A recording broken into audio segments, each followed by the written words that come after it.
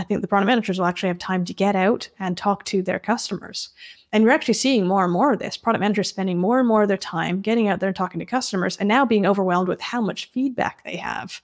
And what do they want now? They want to be able to synthesize all that feedback with AI. So that's the latest that we've been building in and you can do now. Because now that you can do that, well, it makes it easy to get out there, talk to your customers, synthesize all that, and now know what to do with and connect it all up. So the product managers still have a job. As a matter of fact, the job that we always wanted to do, right? Your job was always to get out there, talk to your customers, get out of the building and understand what your users want, understand what the market wants, so you can help your company figure out what to go build. And the actual defining part of it, writing the specs part of it, should be a much smaller piece of the role. Whereas in the past, it was a much bigger part of the role. It was quite onerous. Welcome to the Product Tea with Leah. I am your host, Leah Darin, and we are about to spill the tea with the best from tech about product growth and senior leadership topics.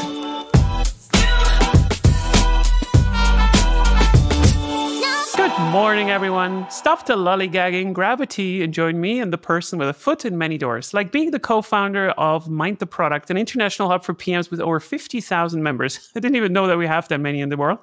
But hey, more importantly, she's also the co-founder of ProdPad, where she helps product managers to plan and deliver the products with roadmaps and planning and some other stuff. And today we will talk about the end of all product management, how it ends, when it ends, and whether it has anything to do with AI or maybe whether it doesn't end at all.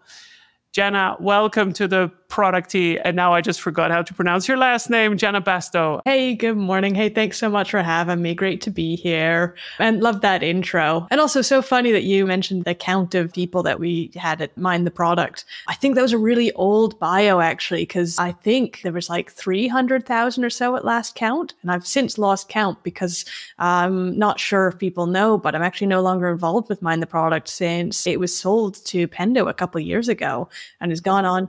I'm still the co-founder, yes, but it's gone on to do other great things since then. But it's grown and grown and grown. So absolutely blown my mind as to, how big the product community is. But just product people everywhere. And I think as a craft, as a community, it's still continuing to grow. Yeah, I usually make the joke, like when you go into a meeting of an all hands meeting and you start to talk about product, you suddenly have only product managers in the room. So we're only happy if we have like 8 billion product managers in a community at the end of, I don't know, like this century probably. I remember there's a tipping point, maybe about 5-6 years ago, when you started seeing product managers being mentioned in pop culture, like in ads and in shows and in stuff like that. Before then, you'd never hear about a product manager. You'd hear about maybe a developer or a marketer or things like that. But I remember the first time I saw something about a product manager in like a pop culture reference. And I was like, oh my God, they know who we are. Yeah, did you know what we called this before that? We called it webmaster. I know. That's just what it was, like the webmaster, the person who does everything, marketing, sales, product, CSS, hacker, right? I was adding up how long I've been doing product stuff, and I made it about 20 years. And it's, it depends on when you start counting, but I sort of added on the time that I was doing webmastering, because that was one of my first proper sit-down jobs. I was a webmaster for my community college. I'm like, yeah, there we go. Webmaster. It was product manager. I hope people don't think we actually joke, but this was an actual title that I used to have as a webmaster. I was an actual webmaster, a web designer as well. Wait, do people not think that webmaster is a real thing? It's a real thing. No, we're old. That's what it is. It's just what it is. Okay, Janna, just like really quickly, one question that I ask everyone. What do people get wrong about you once they get to know you? I did not prepare you for this question. I mean, they always get my name wrong, that's for sure. And I really appreciate that you asked my name before we jumped into this. But you got it right, which I absolutely loved. By the way, my name's Janna Bastow, so you got that one spot on. But for the masses out there, what else? Here's one. People call me the inventor of the Now, Next, Later roadmap. And I am, but I'm the co-inventor of the Now, Next, Later roadmap. It was myself and my co-founder, Simon Cast, who came up with that. And so that's the story of it. The two of us were in a cafe in Wandsworth, which is South London. And the first version of ProdPad was a Gantt chart. And I built it out of jQuery and pure junk code. And the reason I did that was because I was trying to replicate what I had been doing in my previous job as a product manager, and we turned it into a digital version. And it was only by getting feedback from our early ProdPad customers that this timeline version that we'd codified wasn't quite right. And so we sat down together and sort of went, okay, well, if we didn't have this timeline, what would this look like? And this is where this first version came out, which was this napkin drawing that we had of 3 columns. And Simon titled it Current and Near-Term Future, which was later renamed Now, Next, Later, because that's catchier. And I remember taking it back to my desk and recoding it, throwing out the old version and making this new version and putting it out there and going, yeah, okay, is this going to fly? And apparently it did. You know, it's interesting because I'm old enough to have seen all movies that have ever been produced in recent pop culture. And if I know one thing, that everything that is a good story has 3 commonalities. The first one is it was in somehow related to a Gantt chart, a napkin, and probably a pub in South London. So in that sense, I think I support this story. This is exactly what it is. But we're not going to talk. We're going to talk about roadmaps maybe a little bit for sure. Let's maybe lead into this anyways, because one of the reasons why I also invited you to the podcast is because I think you're a terrific speaker and you talk about something very generally, I think, misunderstood or like mishandled core discipline of a product manager, in my opinion, which is this tooling that we have at our disposal when we talk about expectation management. So like handling people upwards, downwards, sideways, whatever. And what we call a roadmap is, in my terminology at least, a tool for alignment. And this alignment is dealing with expectation management. So you have the entire kind of circle now again. And with AI, we have this new kind of plethora of a lot of funny tools, existential dread and fears that have now come into our life. Like, is our job still relevant? Are we going to be replaced by AI? So without now going too much into the panic, but like, what is your take on this one right now? And because you're at the center of this as well, also with your product. Yeah, absolutely. I mean, AI is just another tool at this point in time, right? It's something that helps speed us up to do our jobs. I don't see it as anything more of a threat to our jobs as Photoshop is to a designer. You know, a designer from many years ago would have had trouble pulling off what they could do because they didn't have the tools to do so. And today their tools are better and better and better, and designers learn how to use improved tools. Just like the product people of today have better tools than they did 20 years ago. And the product people of 20 years from now are going to have better tools than they have today. And these tools aren't going to replace them. They're going to have better tools that allow them to do better work. But it's going to allow them to get to the points of product management that are most important. You know, ultimately, you've got to think about what product management is. And there's certain parts of it that aren't replaceable. And the parts that are replaceable, arguably, you know, shouldn't be something that, you know, requires a human to slog along and do if it can be done by a tool that we can code up and, you know, more quickly do without needing the tool, without needing the human. So like, I agree with you in that AI makes it very easy to create some kind of roadmap for sure. And again, if we just go now again with like, hey, it's a tool for alignment and so forth, like I think it's good to create some kind of alignment. But at some point in the future, I think we have PMs creating roadmaps with AI that they didn't even read themselves, just so they have one and they're going to present it like just like this. And then other people are not reading what is being presented because they have an AI note taker. So they can just like pretend that they have read the roadmap that was created by AI and then consumed by AI.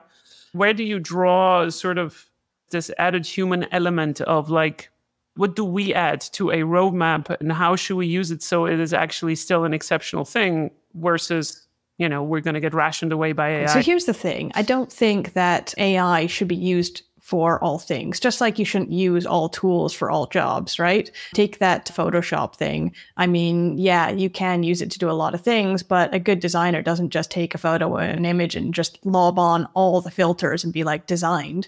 They figure out which parts of it to use to improve the design and, you know, knows which parts not to use to improve their final product, right? Just like a product manager should know where to use AI and where not to use AI. And a road mapping process probably doesn't need AI at every point in that juncture, right? There's certain things that you can use AI to help speed up that process. But fundamentally, the job of a product manager is to get alignment from their stakeholders and build the best version of their product that allows the business to, build something that is going to be desirable for the market and valuable for the business and technically feasible and hit all the right markers. And in order to do so, there's a lot of different things happening there, and AI can speed up some of those things, but I wouldn't expect there to be a magic, roadmap replacement tool that you just press a button and AI does it. Certainly not at this juncture.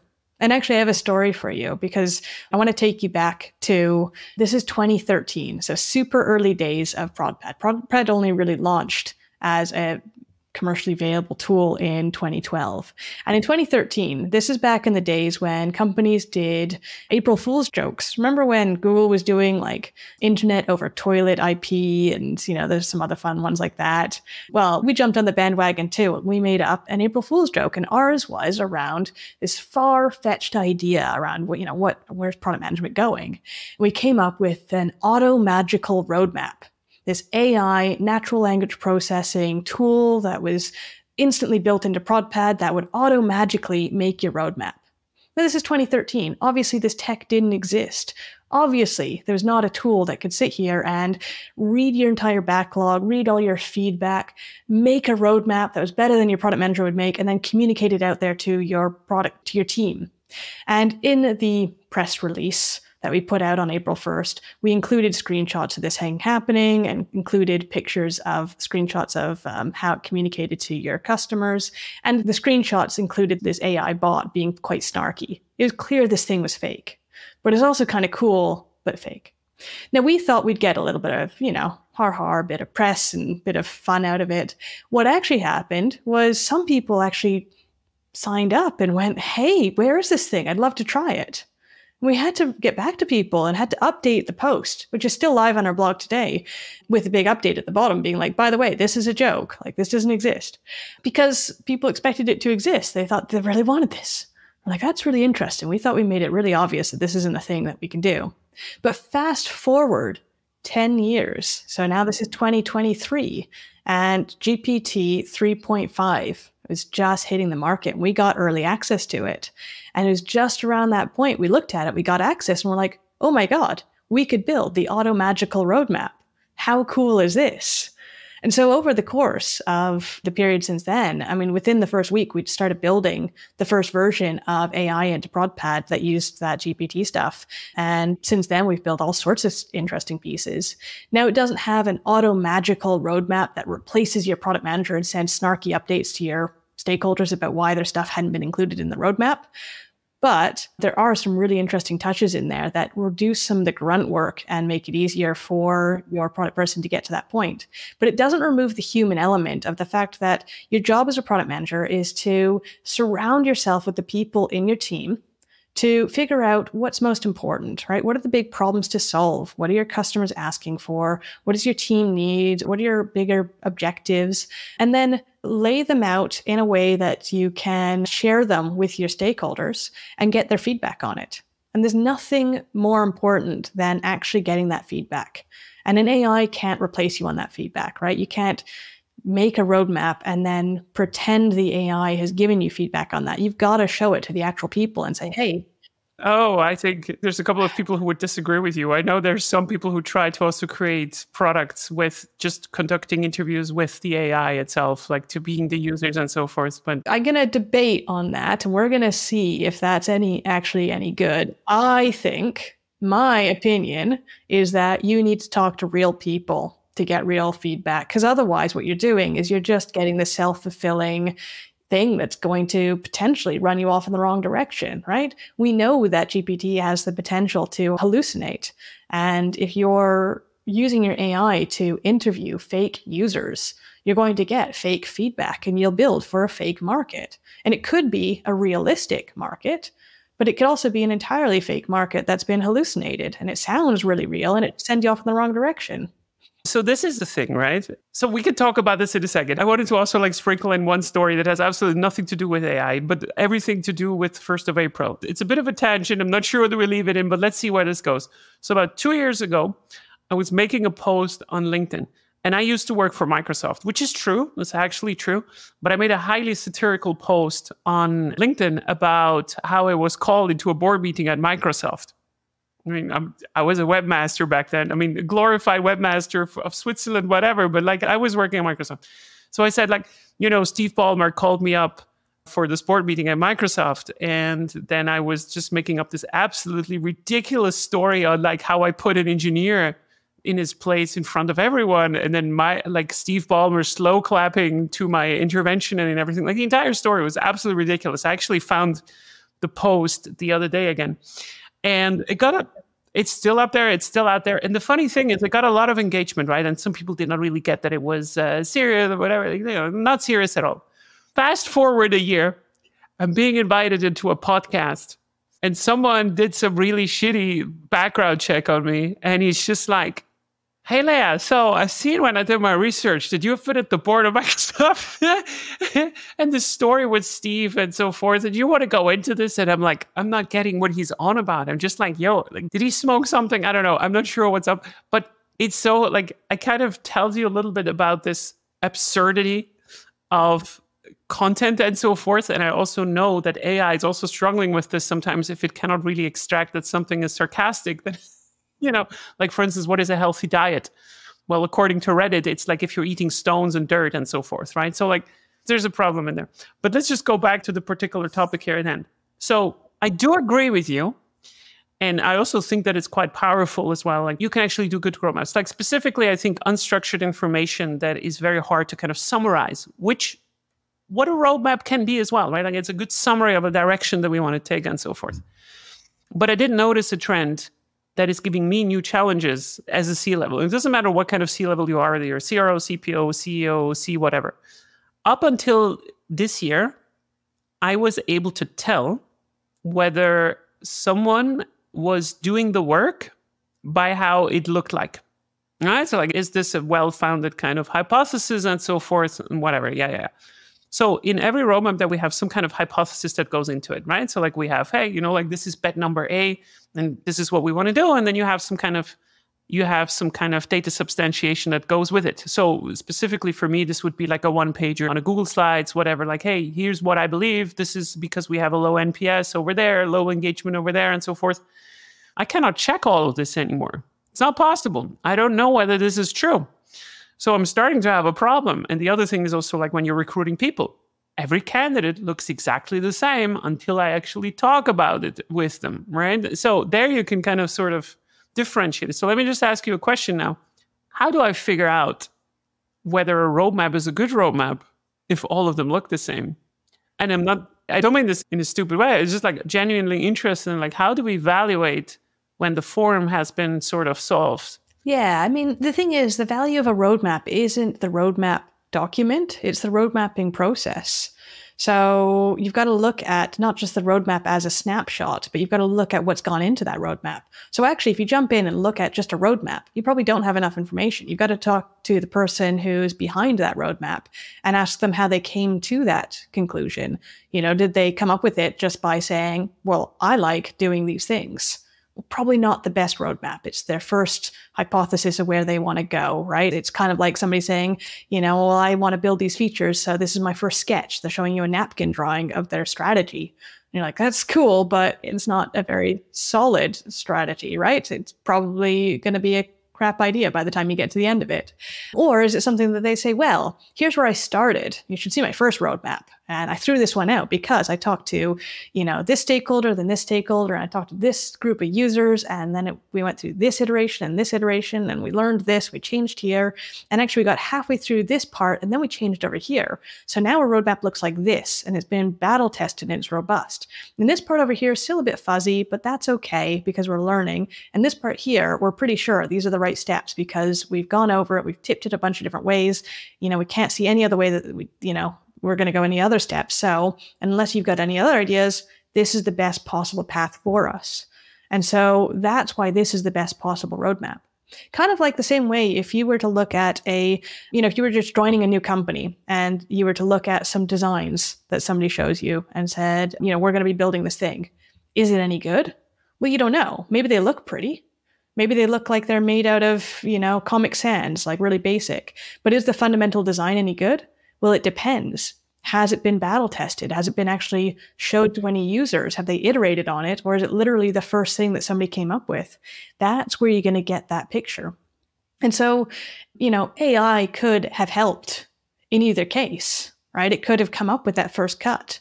It could have helped to synthesize some of the information so that you can sort of say, well, here's what this group of users said, and that might help you inform this. Here's what this group of users said, so that might help you inform this. It might have helped speed up that process, but ultimately, you've still got to do the job of making sure that it's exposed to the right types of users and that that information is fed right back in.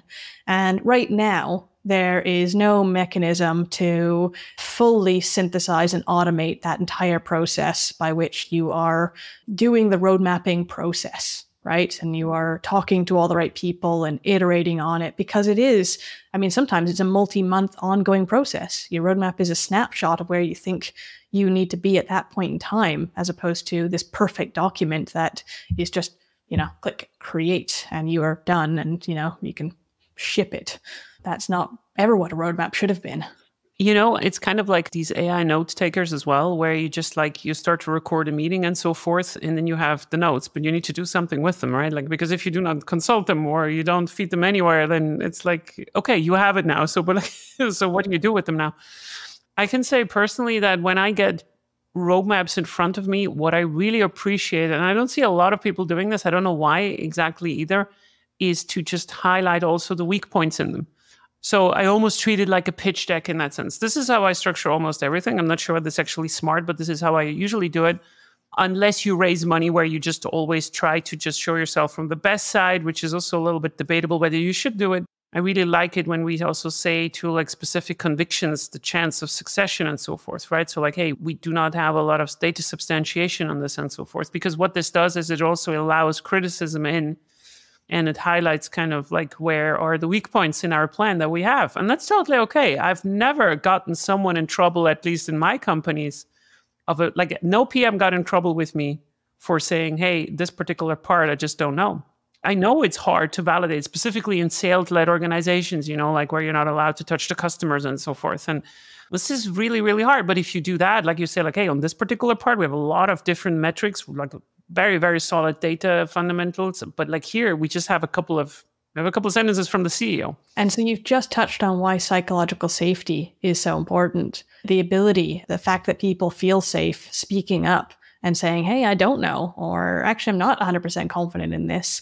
And, not even necessarily having an answer as to how they would become more confident in it, but just flagging it up to you or others so that you and others might be able to chew on it and say, okay, well, next time we get a chance to meet, let's talk about ways that we could test this or become more sure about it or gain some confidence around it or, narrow it down to a few options or figure out the right order of these things or whatever you need to figure out, because there are going to be things that you don't know about. And I think it's really important that people feel like they can speak up when they don't know about this stuff.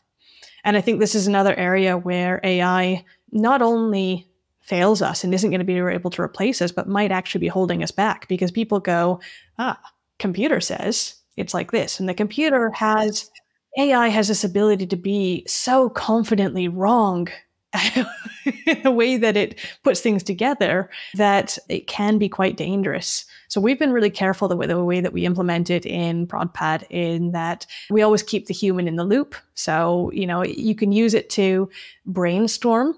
So you can generate stuff. It can help brainstorm and say, here's something you started. Let's come up with some of the things, but we're going to show it to you and give you, the human, the choice to sort of pick and choose and figure out which of the stuff you need to keep and which of the stuff you need to edit and which of the stuff you need to edit out. So you as the human are still making these final calls, because you're the one with the brain here, right? This is just generating based on stuff it's heard in the past. And that's not how decisions should be made. But also using it as a sense checker. So one of my favorite implementations is the fact that you can use it to say, well, hey, I've written this idea or generated this idea or I've got this thing. Tell me, is this any good? Give me feedback on my vision. Give me feedback on this idea. Does it actually line up with what's on our roadmap? Is this a strong idea? Can you give me feedback on this? and it will help give feedback on stuff and be sort of like a sidekick. So you can use AI for good in that sense, as opposed to just saying, well, tell me the answers to stuff. Just do it for me. I had a really good conversation with Kieran Flanagan about this, where he talks more like from the side of like marketing. And he also said that, look, I mean, AI can do quite a lot if you train it the correct way, right? Like I think he's used the phrase like, hey, my AI, or like AI cannot do strategy. That's not correct. It's not necessarily correct. Like, you cannot do a strategy. And because you do not know how to do strategy, you do not know how to streamline this process with AI, because that's the kind of thing. If you try to ask an AI model anything about data that it does not know, why would you expect it? Like, it doesn't know you. Every time you open a new window, it doesn't know you anymore, right? So like this entire process of like training a model on your own stuff is also very, very powerful. I wanted to take like just one step back and add like a really interesting data point. I think I made this already a couple of weeks ago. I was conducting a survey also in my community about how many of the people that are reading or like answering this particular survey are having or like are living in a company culture where they are feeling that they can openly challenge leadership. And only 29% said that they can do this. And then I started to ask the other respondents, like, so like, why do you hold back? And about 40% said fear of repercussions, as in losing the job and so forth. Another 28% said like, hey, my voice is not heard. And this is fucking sad. I'm sorry. Like, I don't know how to say it otherwise. Like, this is really, really sad, because even if you just like take the human aspect out of this, it's just bad business. It's really just bad business to treat product managers like just like the execution organ that you have without anything in between their ears. And I think it goes a little bit into this direction of what you said. Like, in the 90s, I think we used to say that nobody gets fired for choosing IBM. I think this decade stuff will be about nobody gets fired for using AI. Maybe this is a phrase. Maybe I should patent this right after this call. Nobody's getting fired for using AI. And it's exactly what you said, right? Like, yeah, but the system said. We're kind of giving away the responsibility. And if I learn anything, and then that opportunity always lives where people are not looking. And I don't know what it is. It's not good. It's just not good. Sometimes not a fun job, like product management is just a very, very frustrating job sometimes. So I'm actually glad that we can get rid of this grunt work and so forth.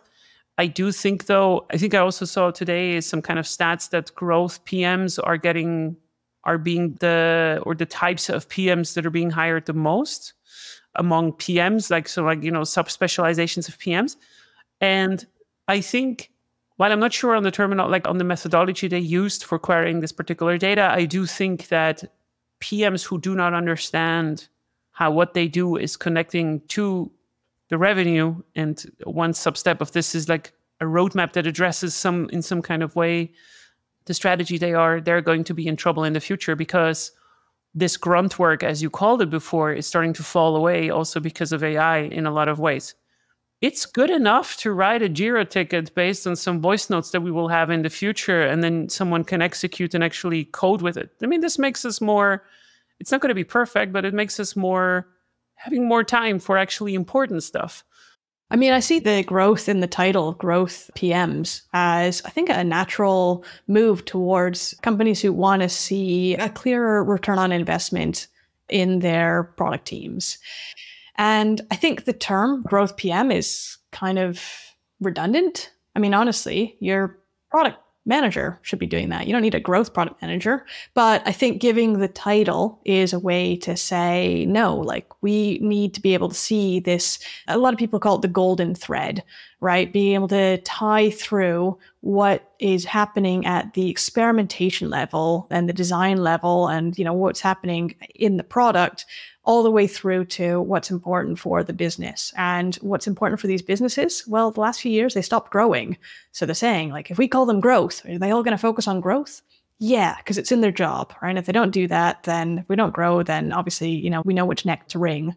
And I think that's made it really tough for a lot of product managers, many of whom didn't follow that golden thread, right? I think there's been a lot of lack of discipline in tech companies in general, but now there's having to be more and more of it. Because ultimately, if you are working for let's say you're in a B2B SaaS and you're doing work that doesn't either, help you acquire customers or help you retain customers, and you're not tying things back to growth for your business, what are you doing? Right? I mean, it's not actually helping, right? And so I think this is just a reaction to trying to make sure that things are tied really, really tightly to the business goals. And that's happening at the recruitment level, at the HR level, at the business organizational structure level by creating these roles that are specifically tied, even though ultimately that's what the team should have been doing anyways, because what else were they doing? But I think there was a problem where I think teams were working on all sorts of stuff. You've seen over the last few years, as there's been this tech boom, all sorts of products being built, many of which weren't necessarily helpful or valuable. A lot of things were just cluttering up our spaces. And now we're seeing lots of layoffs and, lots of redundancies in the space because we built redundant products. So I think that's where that's coming from. But I mean, ultimately, growth product manager, it's no different than what good product management is anyways, which is tying your work to what's important to the business, providing that you're working for business that cares about growth, right? I think I agree with this. I do sometimes still make a differentiation between classical growth product managers and classical product managers, in the sense that the growth part of a business is usually the sign-up flows, onboarding, like the stuff from like free to trial to pro, that kind of stuff. So like the more simple metrics that are very directly also connected to the revenue. And I think what's a bit unfair in the nature of the business in that sense is that if you are a classical growth PM that deals with this, so, like moving the free part of the users through PLG or whatever you do, to trials and then through something else, and you have a very linear path. So you have a specific amount that comes in, a specific amount that converts, and so forth. It's very, very easy to kind of calculate what it means if we have 50 more people signing up for this particular plan. It's just a simple calculation, like $50 times this many people and so forth. But when we talk about classical product management, it's not that straightforward, right? Like, so you have about, what does it mean if we have 50 more people who are very strong on first week retention? This is harder to kind of connect to the revenue. So I also am sympathetic. I am coming also from an area of product management with being an innovation product manager that always starts from 0 to 1, where you just simply don't have the data oftentimes to just build on your hypothesis. You just go on with a very strong vision, and then you dream up whatever is going to happen, and then you hopefully hope that it's going to strike something in the business. It makes it very, very hard sometimes to kind of learn these skills after the fact. And I wonder sometimes what it takes to get there. But I'm 100% agreeing with you as well. Like, this is just good product management. Let me ask you a very specific question, if you don't mind. So I heard some people say that because of AI, we're getting more productive. I agree. But that this will also lead to an inflation of the teams in terms of like, hey, as a PM, you can now manage much more people. So we will see teams of like, hey, 20 people, you just need one PM, which in essence is also what you said at the beginning, right? Like, this would mean that we would lose jobs. Not all of them, but some of them, right? Do you agree with this take? Because I thought about this a little bit. Maybe. I think there might be some jobs that end up getting eliminated. The thing is that I think there have been some jobs over the last decade or so that have erred towards a lot of the grunt work that can be eliminated, right? You see product managers who've been absolutely just heaped on with big piles of backlogs that they need to nurture and, constantly digging their way out of, who are spending their time writing specs and user stories and things like this, and are constantly making up excuses as to why they're not getting out of the building and talking to their customers. And here we are, we're sitting here going, well, here's some tech that can help you keep on top of all of that backlog, right? Imagine you could just magically keep on top of that backlog. You have a tool that will read everything in your backlog and tell you everything that's in there, tag it all up and keep it all tidy and help you flesh it out into user stories. And you won't have to write your user stories yourself. And, you can it'll magically do that for you. Well, we're there now. We can do that, right? All that grunt work goes away. But why were we paying people to do that in the first place? I mean, obviously we didn't have the tech, but now we do. So, that type of job, but that was more of product owner role or certainly a more junior role, and it wasn't really making use of the product manager mind. That's not really where product management has its value.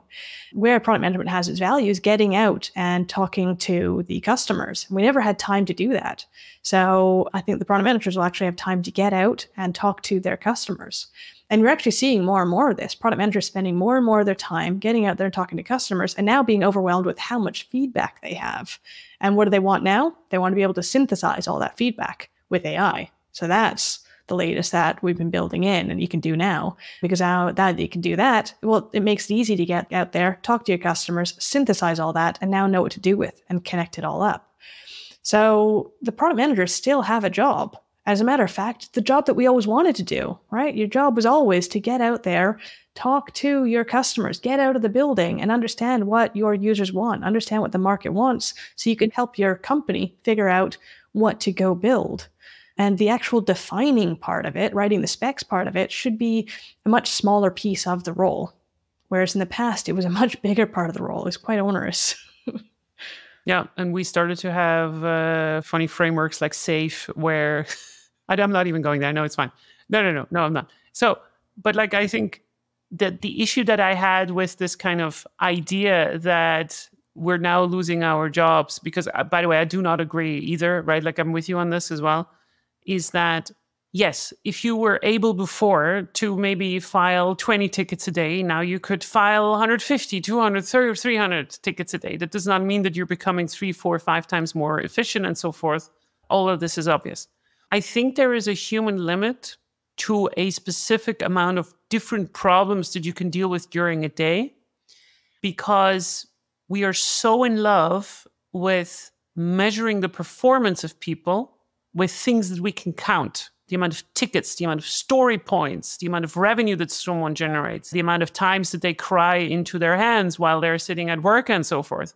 Whatever it is, right? So like we love counting these things and then, oh, AI is coming around. Now we're going to be 50% more efficient. We're not salespeople who are like dealing with a specific pipeline, just like to phone off and so forth. And I think I noticed this as well, like as a solopreneur, there's just a specific limit to the amount of customers that I can take. It doesn't even matter how many that I have in the sense of like whether I still have time in the day. It just means that I cannot hold the ideas of that many different clients in my head and also deliver a good performance. There's just a specific limit to it. So I think what you can do then as an unlock from this AI efficiency boost that you just described is get insights that nobody else could, because beforehand it was not possible. And this is where opportunity lives. Like sometimes we just don't know what we're going to uncover. That's true. But hey, if you go out and you talk to a customer, you come back, you have like you're structuring the entire feedback, maybe with 5 more conversations, and you come into a call and I'm like, hey, we should talk to these people. And you say like, hey, I already done this. Look, this was the finding. And we can use AI to kind of query the data. Isn't this fantastic? This is exactly what you should be doing. And yeah. Exactly that. I mean, this is something that we've built. We have a Copilot tool in ProdPad, and it knows, we fed it everything that's in your ProdPad. So it knows all of your customer feedback. It knows what your objectives are. It knows what your roadmap is. We've also primed it with product management best practice. So you can ask it for tips, but you can ask it things like, can you summarize the feedback from, customer X for the last week? Before I jump on a call with them, can you give me the biggest feedback topic we've been seeing for, my product over here for the last 30 days? Great. What trends over the last 6 months are we seeing for that product, and how do they differ these days? Whatever happened to that feedback I added last week? So things like this that you can use it for, that otherwise you'd have to stop and either tap your product manager on the shoulder and disturb them. Or if you're the product manager, you'd have to stop and think, okay, where did I put that? How would I get that information? How do I synthesize that? You probably have it. You've probably got that information somewhere, but you've got to do the work to go dig it up and pull it all together. Whereas with this, it's there. It's already primed. It's already sitting there, and it can just be ready for you with a sourced pile of information just at your fingertips. Whatever you want to know, it just pulls it up, and then you can dig in further and ask more questions. This is such an unlock for product people, so that from there you can then go, oh, that's really interesting. Now I want to book a meeting with that particular customer to go ask them more information about that. You wouldn't have known to go ask that customer And you wouldn't have had the time to go ask that customer for more information because you were so busy reading through all the feedback or trying to write some user stories in time to get something ready for the next sprint launch, whatever it was, right? Yeah. The first thing that comes to your mind when someone asks you, like, hey, what was the most important feedback in your entire life? Then you just like think of something. It's not the most important thing that you've ever received. It's just like the first thing that comes to your mind. Whereas an AI has more time to think about it in this way. I think one tip in this regard that I learned as well when we were building AI products at Jua was also that, look, every insight that you're gaining is always dependent on the quality of the data that you're feeding it. And this goes a little bit like I'm just repeating myself again from what I said before. It doesn't help if half of your feedback is not in the model and half of your feedback is in the model. You just have one UX researcher feeding it in and then the other half does not and so forth. And this is what a lot of tools have been failing with in the past as well. Like, I'll give you a very specific example. So everybody loves recruiting, right? Like, I cannot wait to recruit people all the time, right? Like, it's such a great exercise of like always going through CVs and so forth, Anyways, it's an excruciating process. And all these recruiting tools, they have stats and insights that they want to gain from this entire process. Like how many profiles did you go through, how much time that it does. Then there's always this one person in a 10-man team, 10-woman team, whatever, that just does not input all the data, falsifying the entire stats. Because they're not following up. They're like, yeah, but I answered them already over the phone, or I did this and that. And I think what's so exciting to me when we talk about AI is like how good it is in taking this unstructured blurb of stuff that you have. It does not need to be correct. There's not a syntax check. You do not need to do an SQL query for this. You could just pop everything in. Best example that I have in this regard is that you can take your phone calls if you have recorded them. You can have it transcribed. You can just put it into a text document, a literal .txt, and then have AI structure it and read through it, and we'll get most of it right. And I think this is where I have a lot of hope that tools like yours and any other tool is really going to go through the roof with its productivity, because this kind of data feeding is also easier. It's not just the insights. It's like getting the access to the data is also becoming easier. Sounds a bit dystopian though as well. I'm optimistic. So, I mean, if you had told me this to my little product management self in, 2012 or 2009 or, way back when, I would have, my brain would have been blown. Actually, if you told me this 2 years ago, my brain would have been blown. We were actually doing this the other day. I looked at a sheet that we had, an old Google Doc that we had, where we were comparing the notes between the questions we were asking our first AI tool in ProdPad, which was actually built in 2021 using, it might have been early GPT, like GPT-3, but some early AI NLP stuff that we built in versus what we can do today.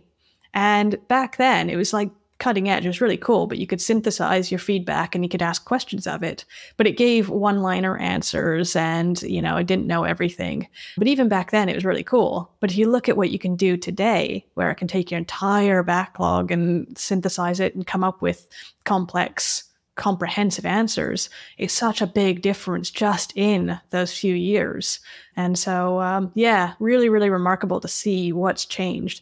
And, a couple of years before then, it would have been like, that's impossible. There's no way you can generate text based on, having it read feedback. Machines can't do that. Do you remember the search engine? Was it called Wolfram or something? I'm not sure whether it's still around.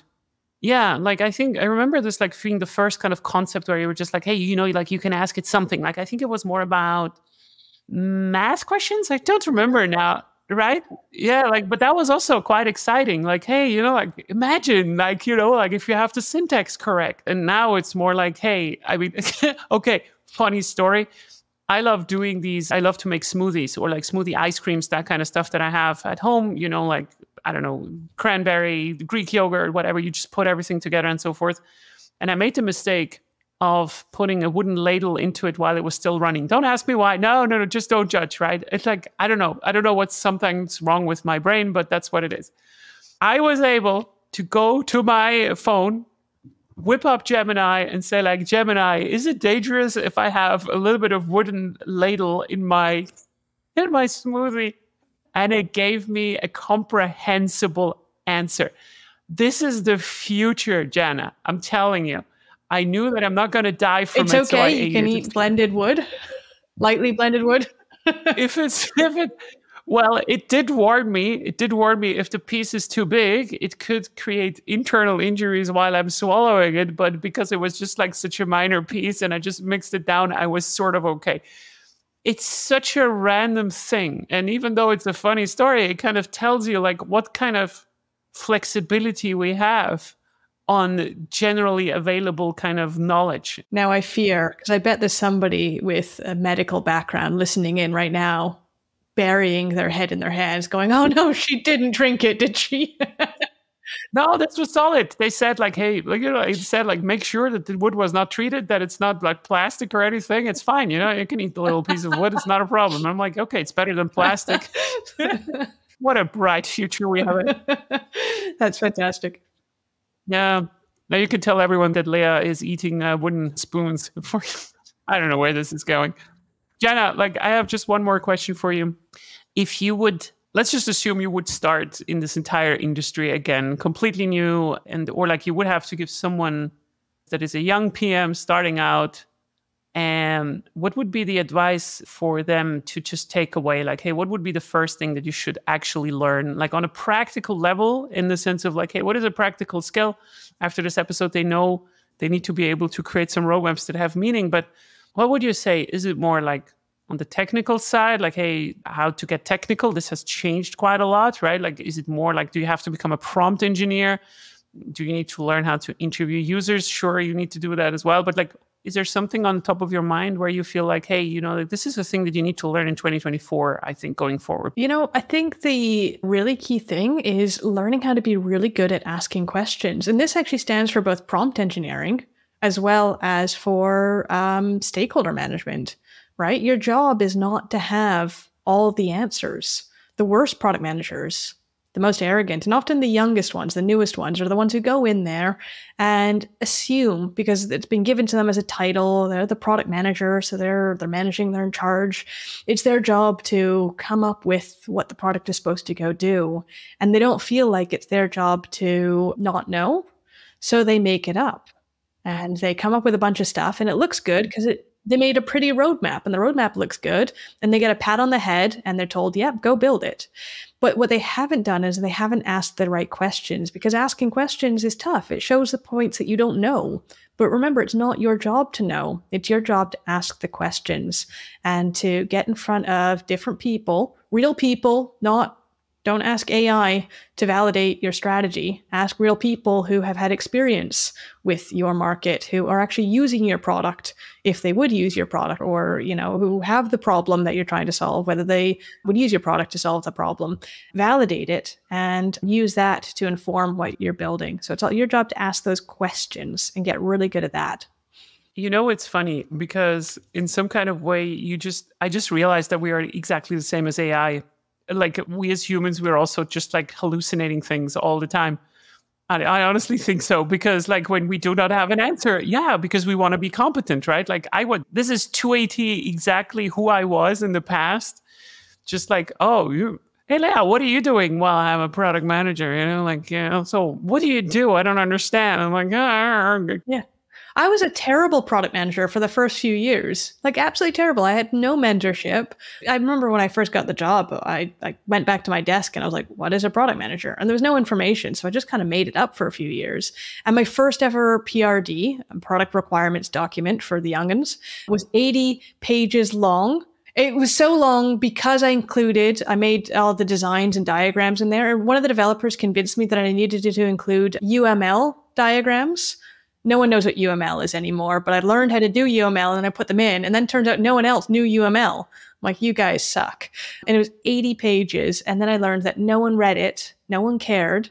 And I had to spend months translating it for people in meetings to tell them what it was that this whole thing meant and what I actually needed. And the whole thing changed so many times. There was no point in building this thing. So I vowed to never make anything as long as that ever again in my life. This is so funny. This is so funny. I grew up also like in this era of waterfall, like planning of everything. It's so bad. And like now people ask me like, hey, Leah, so where do you find the time to write all these documents on your blog and stuff? And I'm just like, are you kidding? I used to be a product manager. But you had to be waterfall, right? Like, so I remember what the deal was is that we had one development team that was shared amongst multiple product areas, and you had to bid, like you had to put in, yeah, you had to bid, you had to like make a case in order to get your stuff into their quarterly release. And if it didn't pass, I don't know, somebody made the decision as to whether your stuff got in or not. If it didn't make in that quarter, too bad. Like maybe it would go out the next quarter. So you'd write this thing and maybe it would happen that year